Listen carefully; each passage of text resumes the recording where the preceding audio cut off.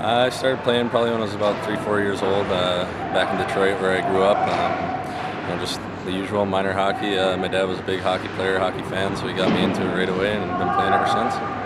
Coming here to Gwinnett, and obviously an opportunity for more ice time for you.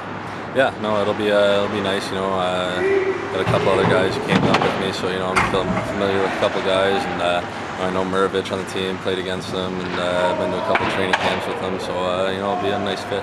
What kind of player are you? I like to consider myself an all-around player. I like to throw my body as much as I like to put points up on the board. Yeah, I mean, opportunity here is just get more ice time, and build that confidence back up, and I don't know, just try to find my game again. I mean, didn't get the greatest opportunity up there, and come down here, hopefully I can get that opportunity to find myself again. What are some aspects of your game you're continuing to work on at this point? Consistency is one. Two is probably the whole agility, foot speed, that kind of thing. But yeah, probably just staying in shape, playing more. I think with gradually just playing more, I think the little things come along. So.